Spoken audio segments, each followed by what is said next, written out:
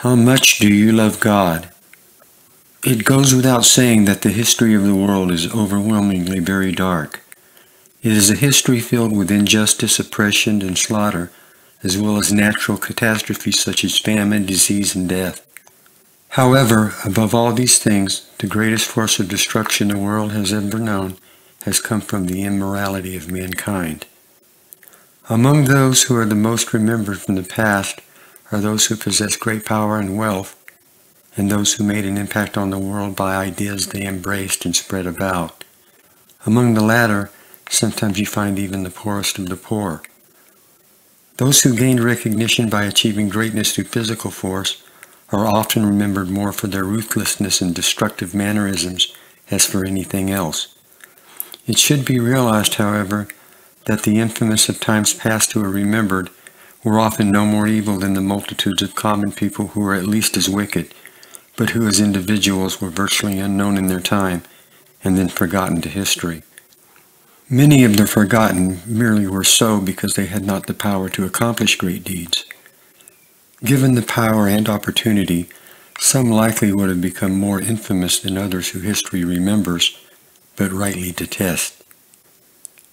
In judgment, therefore, does God judge the man more harshly whose evil affected more lives, or the lesser man who would have done even far greater evil had he been given the means and opportunity?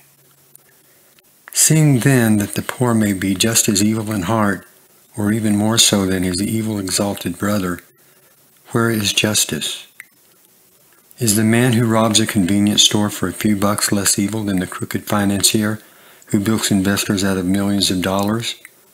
Or is the biggest difference often in abilities and opportunities rather than in wickedness of the heart? God is the judge. To begin with, we are not all born equal. Some are born into wealth, but many, many more into poverty.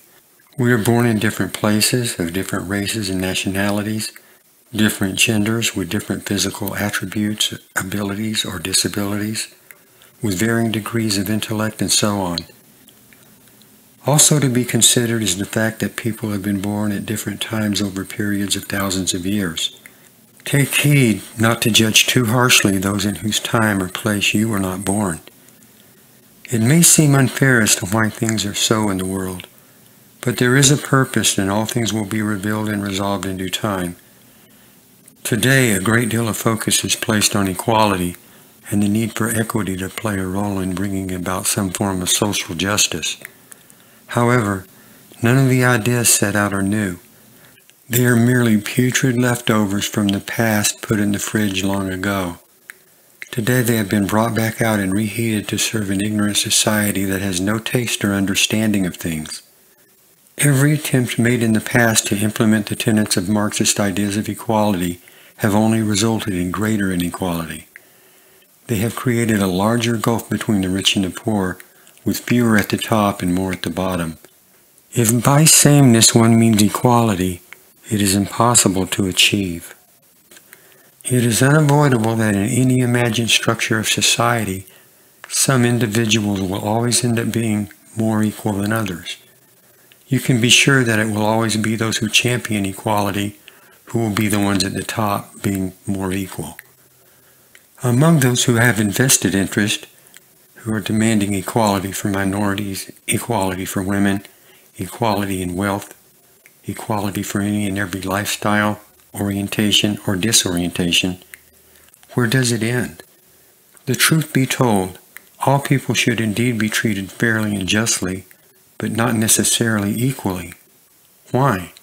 Because not all people are equal. If all people were equal, there would be no reason to have applications or to be subject to job interviews. All would be equally qualified or disqualified. Anyone can be your surgeon. Discrimination made perfect is a good thing. The origin of social justice, so-called. The first account given of the original social justice warrior is not the story of Karl Marx or another man, but Lucifer. Although Lucifer was among the highest of God's created beings, he was discontent with being lower than God. He accused God of being an unjust and selfish slave master. Lucifer desired equity and reparations for his being created and put in a place of servitude. Heaven is a really, really big place, and the top job infinitely above and beyond Lucifer's abilities and pay grade. Nevertheless, being filled with jealousy, Lucifer led a rebellion in heaven to overthrow God. His message to the other angels was one calling for social justice and equality. And so here we are. But how do we really know this is what Satan did? Because you can always tell what Satan does by observing what his children do. Because we believe one man should have no right to own another, we do not condone slavery. However, God does own everyone, and he has the right to take slaves because he created everyone. Nonetheless, he does not force anyone to be his slave. One must desire it and choose it. And God sent his beloved Son to pour out his own blood to make it possible. How many masters would do that for their servants? My prayer to God is, make me a slave. Happy is the man that serves the Lord. It is of all things most to be desired. Besides, like it or not, you are going to serve somebody. It may be the devil or it may be the Lord, but you're going to serve somebody. An active God. The world is a theater. God said, let there be light, and God saw the light and said it was good. And God divided the light from the darkness.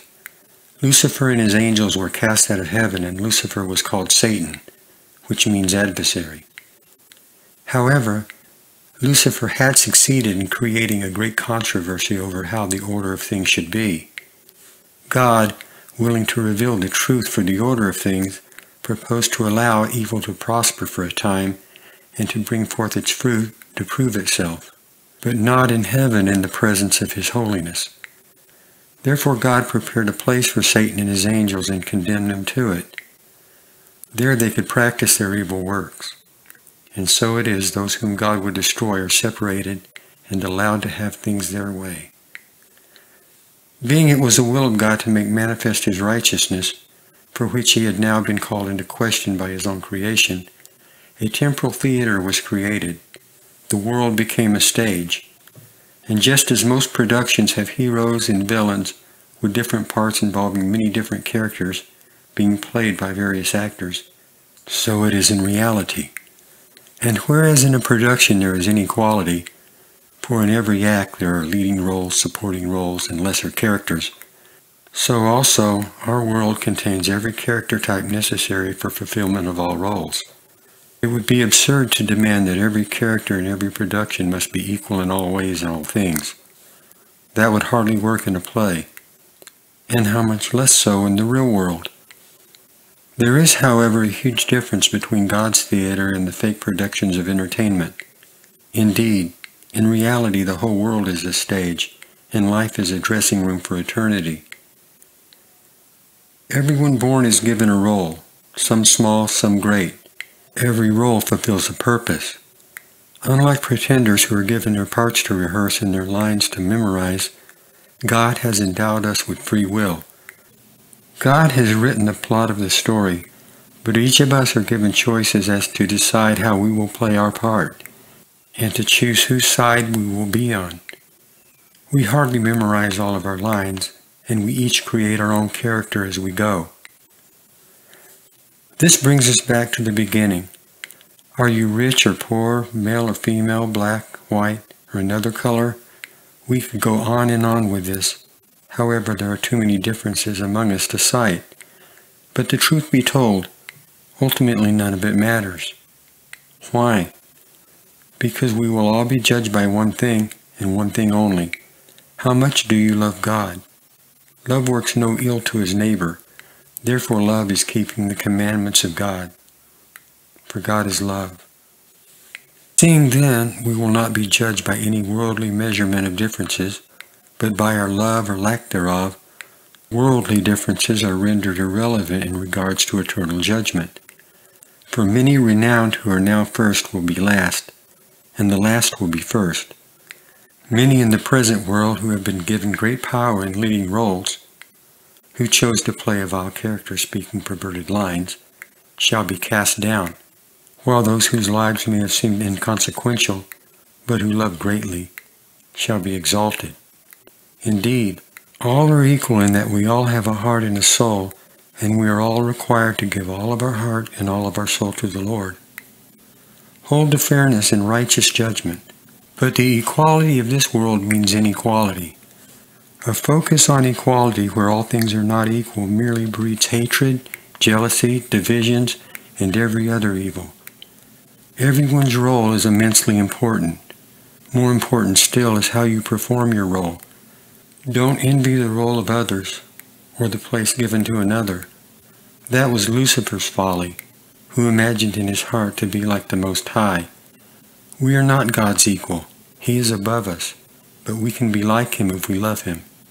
It is written, "The disciple is not above his master, nor the servant above his Lord." It is enough for the disciple that he be as his master, and the servant as his Lord. Matthew 10:24 and 25. And again, "But we know that when he shall appear, we shall be like him, for we shall see him as he is." 1 John 3:2.